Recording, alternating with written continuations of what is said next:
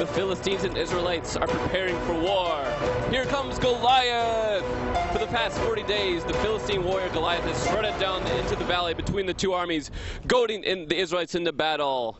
Goliath flexes his muscles, intimidating the Israelites. However, one small shepherd boy named David will not be intimidated. He begins to approach Goliath. His heavy armor makes it difficult to approach him, but he does his best. David sheds his armor, and he looks down at the ground, and he sees a stone. He picks it up, he puts it in his pocket, and he goes and he runs at Goliath. And Goliath swings at David, but he misses!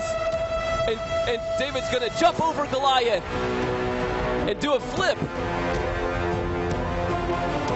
It's multiple flips. He does a ton of flips as Goliath misses him. Keep flipping, David. And David rolls down and lands on his feet. And he stands back up. He pulls the stone out of his pocket. And he flings it at Goliath, knocking Goliath backwards. Goliath is defeated. And Goliath falls all the way to the ground. David walks over and stands on top of Goliath.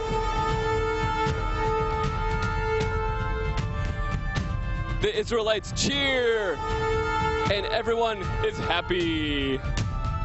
The end.